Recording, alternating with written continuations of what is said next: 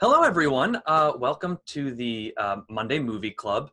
This is a new series where we have some friends come on, we pick a movie, and then we talk about it. I know we've all been feeling a little down and lonely since quarantine started, so I thought it would be a good idea to try to bring back some sense of community.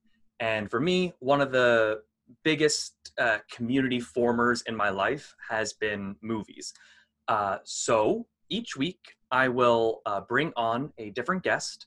They will pick a movie for the two of us to watch. We will both watch it in the comfort and safety of quarantine, and then we'll come back and talk about it. At the end of every episode, I will tell you what movie we will be watching next, and then you can come back and have a little chat with us virtually. If you can't watch the movie before you come and join us, that's okay. We'll try to keep this thing as spoiler-free as possible so that you can maybe learn about some other movies that you might want to watch while you're stuck in quarantine. But enough talking about it. Let's just jump straight into it. Our first movie for our very first week, I don't know if you can guess what it is. It's a little-known movie from a distant year of 2017. It's Lady Bird. And here to talk about it, our very first guest, a good friend of mine, an amazing actor, singer, dancer, and all-around amazing person with her own YouTube channel that you should go check out. It's Rosie Dean. Rosie, how are you? Hi, I'm doing well. I'm very excited. Thank you for having me. Of course. Thank you for coming on and being my first guest. Before we jump into anything movie-related, Rosie, I just want to ask you, I just want to do like a general check-in. Like, how are you doing? How is quarantine treating you? Are you staying healthy? Are you staying safe? Are you staying sane? How are you? I am hanging in there, Kieran. I'm watching a lot of movies, which is Yeah. good. And I love that we are actors because we can count it as research. And technically we are doing the work by Yes. laying in bed and watching movies. It's not lazy. It's not lazy. No, It's important exactly. work. Yes. Yeah. I'm not taking notes or anything, but it's all in here. I normally don't take notes, but I figured since I've seen the movie before and I'm hosting a thing, I actually for the first time tried to take notes while watching a movie. Oh no, you're gonna know It's so much more than I do. No, don't worry. I can't read my own handwriting, so I see the words Howard Zinn, and I think I know what that meant. Right. Oh, that's so funny. I'm doing well though. I'm trying to exercise and trying to get out of bed before noon every day. So Yeah. that's good. I mean, being unemployed is weird because I'm sure, both been working and on the grind for so long that Yeah. now this kind of feels very strange. It is. I was talking to this about my parents a few days ago. Since I was legally able to work, even technically a little before that, because I was working for my grandparents, I have worked. And if I wasn't working directly in like a job sense, I was in college or being an RA, which is work. So it's the first time I've ever taken a pause, and I liked it for about the first 2 days. Yeah, And then I got antsy. 100%. It's hard because this is such an amazing time to be making our own content, especially with something like YouTube. But it, for some reason, is so hard to create that structure for yourself. Yeah. So I really admire that you are getting this series going, and I'm excited to see where it goes. Let's start talking about movies, Rosie. That's what we're here to talk about. But before we get into Lady Bird specifically, I just have like one or two questions for you, just kind of about movies in general. The first one being, what, if there's any, is the first movie you remember seeing in theaters? Okay, I'm sure this wasn't the first one, Mm. but the first one I remember was Stuart Little 2. Yes. Not the first one. No, not the first one. I'm sure I saw the first one. The first one I really remember was Stuart Little 2. Mm-hmm. And I remember seeing that little bird in that little aviator cap and thinking, wow, this is the field I want to go into. I want to make art like this. Yes. I mean, I similarly to you, although your memory must be earlier than mine, because I know for a fact that the first movie I saw in theaters was Toy Story 2, but I don't remember that. Um, Okay. my memory of going to the movies is actually much later. Maybe it's just because it was a large impact. It was Chamber of Secrets. That's the first Oh, movie I remember seeing in theaters. that's a scary one for a first big screen experience. Yeah. Um, just a strange thing about me. I was afraid of Ursula the Sea Witch. I was afraid of the hyenas from Lion King. So my parents didn't want to take me to see Philosopher's Stone or Sorcerer's Stone in theaters when it came out. But then I saw it on VHS, and for some reason, wasn't scared. I Well, loved hadn't it. you already read it? My mom had read it to me, although my I was so young that I didn't remember it. Like Hmm. seeing Sorcerer's Stone is the first true memory of Harry Potter I have. Oh my gosh, that's so funny. Because that movie's pretty scary for kids too. Oh yeah, the face burning thing, the three-headed dog. Yeah, a lot of it. Yeah. Um, so is there so Stuart Little 2, big impact on you. You remember it clearly. You wanted to Oh go yeah. into the field. Um, is there any movie other than Stuart Little 2 that stands out above the others in your childhood as like a big influence on your love of movies? Yes, 100%. My first PG-13 movie in theaters, Oh, The Dark Knight. The Dark I Knight. Yes, I begged my dad to take me, and I must have been like 10 or 11 at the time, and he was like, I don't know, I've heard it's pretty scary. I was like, no, no, no, no, no, I really want to go. So he took me, obviously, because I wasn't 13 yet. My parents were very strict about letting me see movies, when the ratings recommended people see them. So Right. I didn't really watch PG-13 until I was around that age anyway. But my dad took me, and I remember the only thing that really scared me was the pencil moment. But Oh yeah, yeah. that, I literally loved it. I think to this day, though, it kind of is recognized as one of the greatest movies of all time. Yeah. Um, It's so it's many in people my that I top know 10 it's for sure. top five for them. But yeah, it was just an insane experience. I think like the cinematography, the tone of the entire thing, the acting, that's what really made me sit back and be like, wow, I want to be an actor more than anything in the world, because the things that these people did.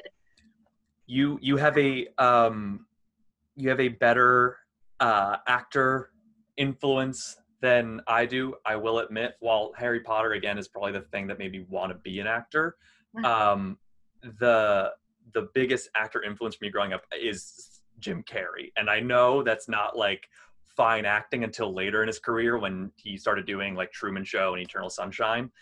But Jim Carrey's Rubber Face is I was like, yes, that Jim Carrey is incredible. It's just a different kind of acting, isn't it it? But is. it's no less important. It's incredible, and it makes people happy, and that's another huge part of art.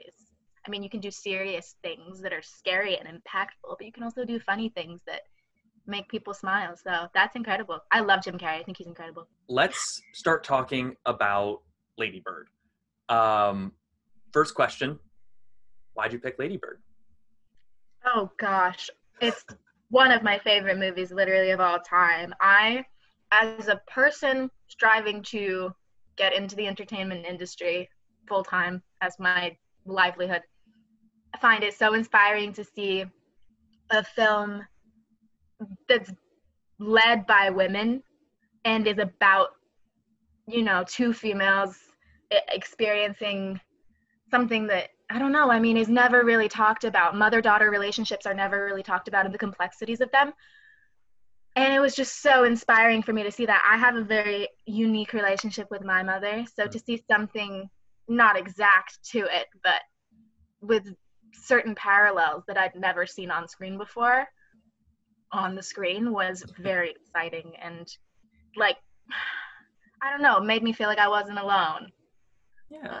So Yeah, totally. It's funny you bring that up because when I was doing some like note researching on the movie Outside, there's a couple things that stand out from like what the experience that you're describing is exactly, and I don't think that's a secret at all. That's exactly what Greta Gerwig was going for. She talked about wanting to have a coming of age story like Boyhood and Moonlight in the 2 years prior for women.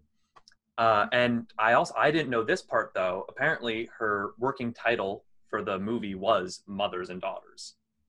Really? Yeah, I did not know that, but there you have it.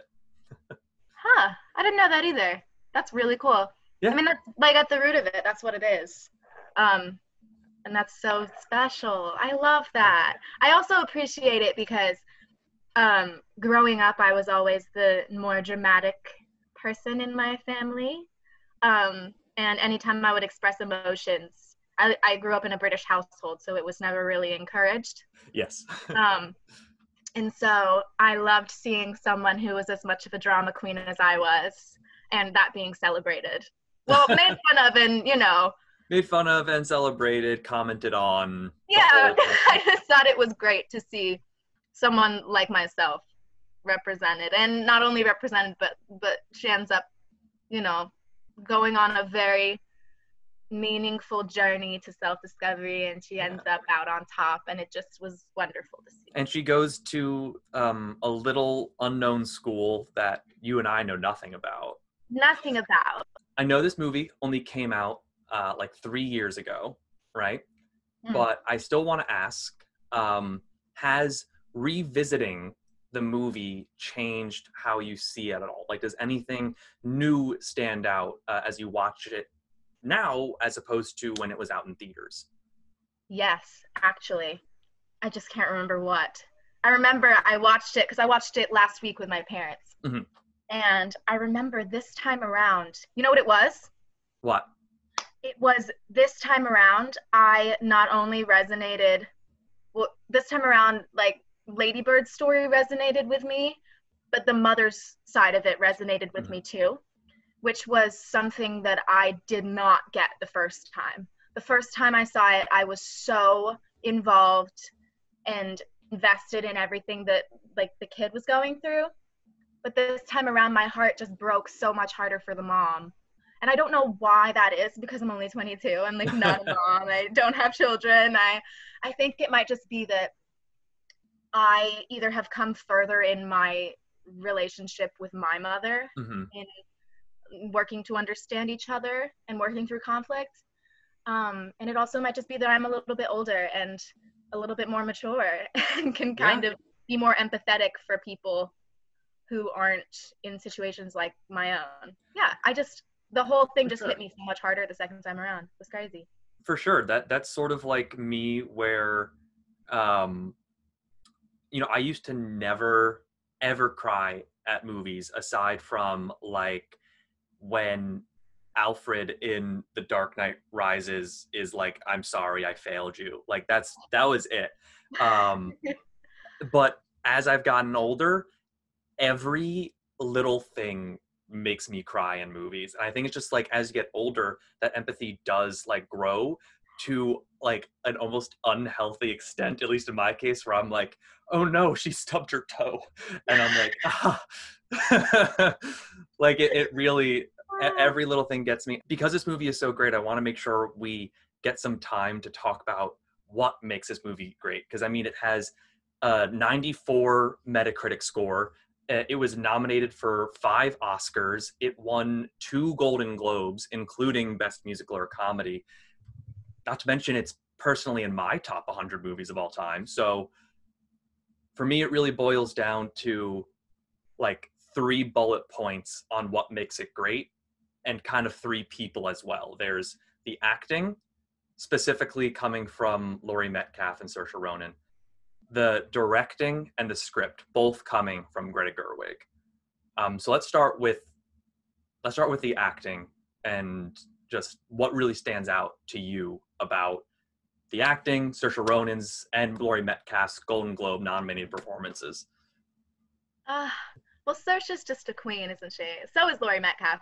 They're both such powerhouses. And the thing I love about, especially Saoirse Ronan, is she just like throws herself into characters. Like the melodrama of Lady Bird is so humorous, to the outsider, but to her you could tell that it was so real. Like she was like upset about, I literally can't even remember. The things she gets upset about are so ridiculous, but to her it's like the end of the world, and I think that that is so incredible the way that she's able to portray that. I also love Beanie Feldstein in Mm, this movie. I think she's so adorable, and he she is. does such a good job of supporting her friend, but then at the same time understanding what she deserves as a friend in Yeah. return. And that's such an interesting thing to grapple with, especially as a supporting character.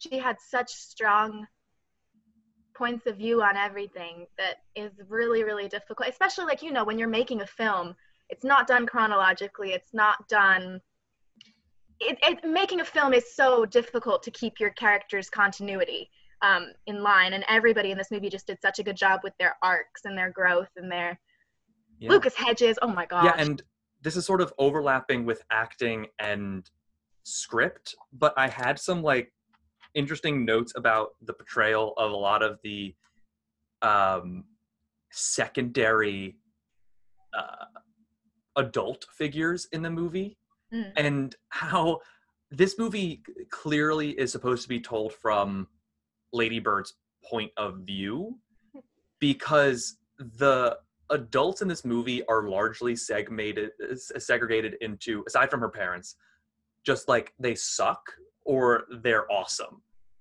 Because Yeah. there's the math teacher who is mean to her and like kind of creepily flirting with her best friend. I was like never okay with that. He's like, Um, I like Jules. I'm gonna call you Jules. yeah. Or what about I think he only shows up like once, but there was something I just didn't like about him, which is funny because I love the actor. But the one who plays the soon to be stepfather, the best friend, the one who's David Wallace on The Office. Hmm. He's in like one scene and something about me. I was like, I don't jive with him. And Yeah. clearly neither did Lady Bird. And then you have the priest who is the theater teacher. Yeah, his little tiny little storyline also stood out a lot more to me this time around. Yeah. Um, And then probably my favorite secondary adult character, like the main nun. what a legend. The fact that she finds the prank that Lady Bird plays on her hilarious and like doesn't punish her I rocks. know. Oh, and the part that I find so funny, and I guess this is like a spoiler, but it doesn't matter. Spoiler Going warning. off of that, going off of that, when when she's talking to the guidance counselor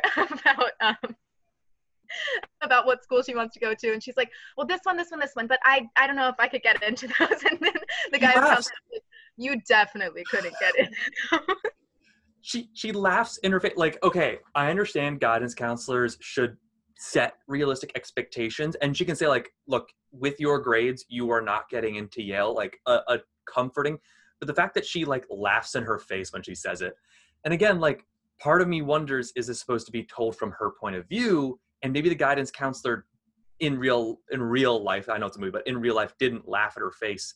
That's just how Lady Bird felt, you know? I've never thought about that before. It all being told sort of through the lens of Ladybird, but that all makes so much more sense to me now because every single character is such an extremely committed version of that what that person would be in real life.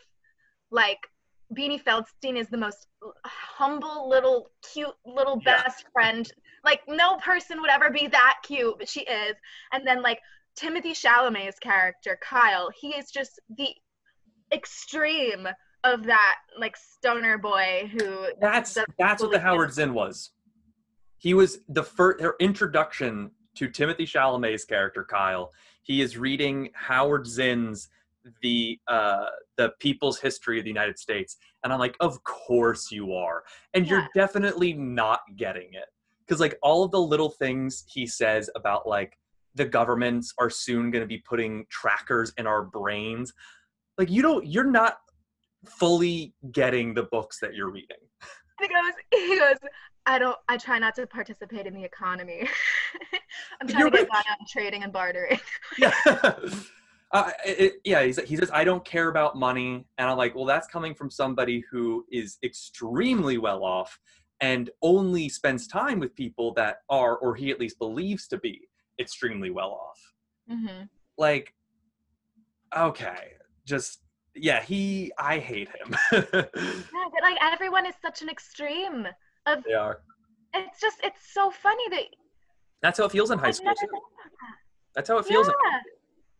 And what I think this is sort of moving into like the directorial Perfect. aspect, but something that I feel like Lady Bird achieved so well, and this is fully due to Greta Gerwig, I would assume, is that every character was in the same world to like the nth degree. Yeah.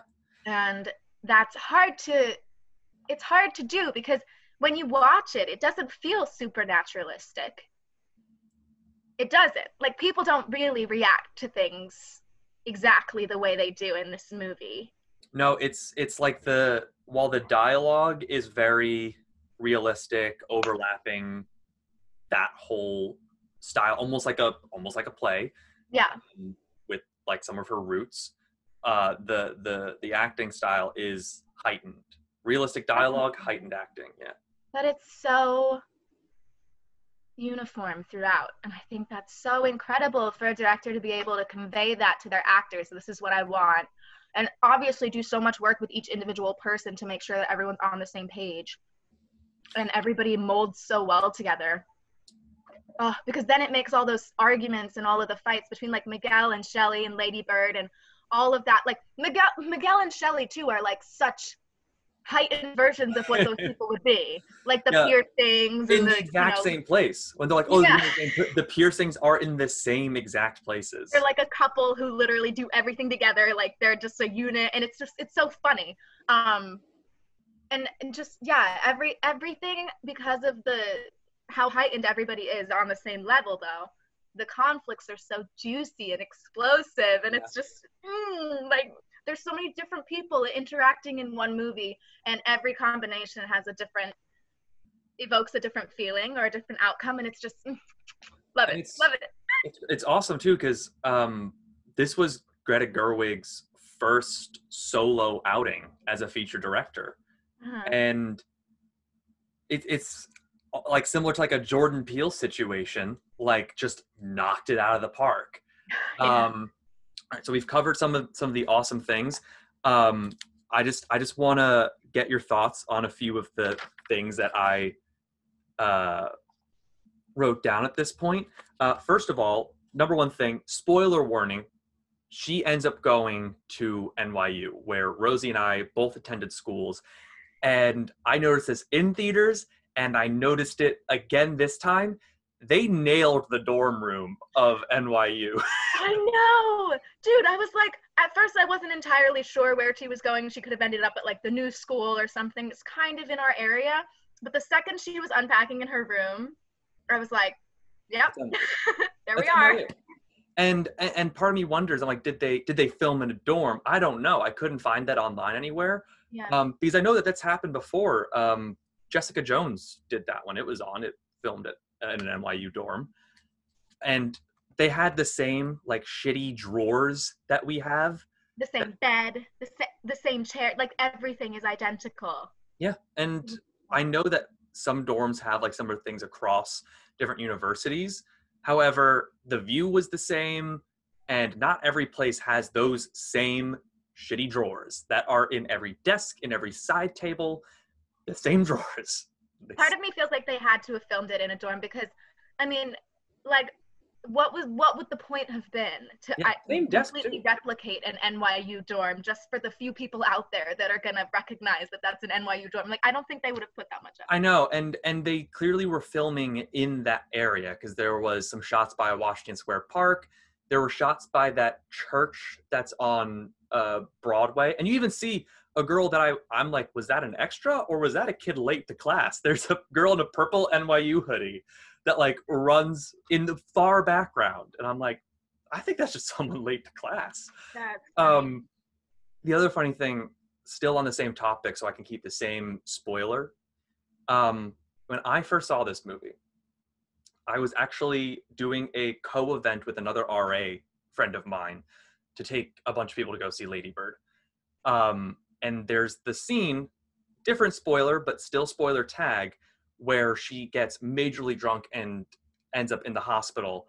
And me and my RA friend, when that happened, just turned to each other and we're like, mm-hmm. Yeah, like we don't take, So funny. but even any age that you have to take care of, we're like, that RA must have been pissed. That's move-in week, which is the worst week for that. Did you have to deal with that a lot? Oh yeah, I can't give specifics because that's not right. But I had students who had seizures that I had to take care of. I had students who were like beyond drunk, and I was like worried. And you have to get in the ambulance with them. You stay with them until the doctor says that they're okay, and they're just like sleeping it out. And then you have to get permission from the resident too. So you need doctor's permission and you need resident's permission. It's terrible. I have a question for you about this movie that it's a layer that I can't relate to in any way, really, because I wasn't raised particularly religiously. I was Yeah. raised Anglican, but it was more a social thing than anything. And when we moved, we didn't go to church. So, you were raised Catholic, yes? I was. I did not go to a Catholic school. I went to a public school.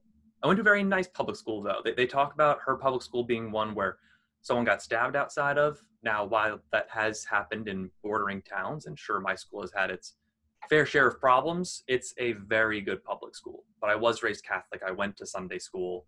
I got confirmed. The whole shebang. So the sort of overarching message of her like straying from her religion, but then sort of in the end coming back to it as a place of comfort. Can you relate to that in any way, or? I think it's an aspect of a story that a lot of people have gone through, and because it's supposed to be a story that everyone can find something in, I think it's there because I know a lot of people, especially at NYU, who went to Catholic schools, didn't really jive too much, but then they started going to church every Sunday when they got here. Because it gives you a sense of community and nostalgia for home. And I'm not sure that her journey at the end of the movie is implied that she's going back to religion. Yeah, no, I don't think I think it's more that she is longing for that sense of community that she had and now has to rebuild. And she's probably considering if it's an aspect of her life that she wants to keep or not, the religious part. Because she has to choose a new name for herself. She kind of chooses a new birthplace. She starts claiming other things when she realizes no one cares about Sacramento. She invents a whole new personality for herself, like a lot of people do in college. And then the last like quote, I'm not going to say it exactly because I think the essence of it is more powerful than how it's said in the movie. I think it's amazing that they talk about is there really a difference between love and attention? And you realize the whole time the mom, even if she's yelling at her, she's giving her more attention than anybody else because she loves her endlessly. And even when we think that she's holding back some of that attention towards the end, she is giving her more attention than ever, constantly writing to her, constantly on her mind. And the idea that is there anything more loving than attention? I love that. And you're so right. I mean, the whole ending with the letters it's so beautiful. And the dad throughout, I love the dad's character throughout and how he just kind of he's like a little fairy godmother. He's just kind of always there to Yeah. put the little pieces together and like Yeah. make sure everybody gets along. And it's just like what he does for her with the financial aid and everything. And yeah, Yeah, I mean, they he talk about gets so much refinancing attention. a house. Yeah. Oh, Yeah, it's awesome, and I agree. The whole, and I think a great way to wrap this up is talking about the ending to this movie. Um, from the moment that she's driving her off to college. She doesn't, all that stuff, and kind of spoiler warning, but also at the same time, I don't think this movie can really be spoiled for you, unlike a comic book movie or anything like that. Like, the movie exists and it is good all the way through. But there's a beautiful shot of just the mom driving away, and you watch Laurie Metcalf give a beautiful performance, and then we see the two of them kind of reconnecting while still missing that connection.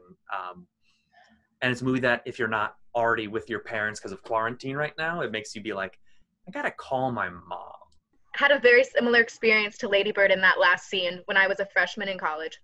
I went to yoga to the people with my roommate, and yoga is a very, relaxing, enlightening experience. Very So I spiritual. came out of yoga to the people, and I called my dad, and I was like, Dad, hi. I just want to let you know that I am so grateful for everything that you have done to allow me to be where I am. I am growing so much as a person, and I think you would be really proud of who I'm becoming. And I just want to say, I love you and thank you. And then he literally texted me, like, he got the voicemail, and then he texted me, like, are you high? No, I'm just grateful. On life. It was so funny. But again, like, it was very dramatic. And when I saw that in the movie, I was like, me. Yeah. Yeah, I mean, I think it's a beautiful movie. For those of you who haven't seen the movie yet, you should definitely go check it out. It is free if you have Amazon Prime. If you don't have Amazon Prime, it is free, not free to rent, but it is cheap to rent for like $3 on iTunes, Amazon, and all of those movie rental places. I definitely recommend you go check it out if you haven't already. And if you have, give it a rewatch. It's worth a rewatch. What else are you doing while you're in quarantine? Now, Rosie, before we wrap this up, do you have anything that you would like to plug, or any last minute things you want to share with the audience? If you want to talk to me about movies, message me on Instagram. If you want to check out my YouTube channel, link will be in the description. Will it, Kieran? Yes, link will be in the description. Okay, cool. And make sure you subscribe to Kieran, because he's a great guy who's got some great content coming. Yeah. If you agree with us, disagree with us, does this place on your top movies of all time? Personally, for me, if I recall correctly, it's somewhere around 76 for me, top movies of all time. Yes, I am that diligent with where I place my movies. Can you release the full list? I'm so curious. I have a top 100 list, yeah, and I change it every year. What? I want to see it. Can you release it somewhere? I will send it. I'll send it to you, and hey, maybe let me know in the comments below if you want me to do a video recapping my personal top 100 movies of all time. But every Monday, I will be posting one of these videos. If you want to talk to me about a movie, if you have a movie that you really want to talk about, shoot me a DM. Let me know, and we'll see what we can arrange. We have some great guests coming up in the next couple of weeks. Next week, we will be watching Tucker and Dale versus Evil. It's a movie I haven't seen. My good friend John Blair is going to be here with us talking about it.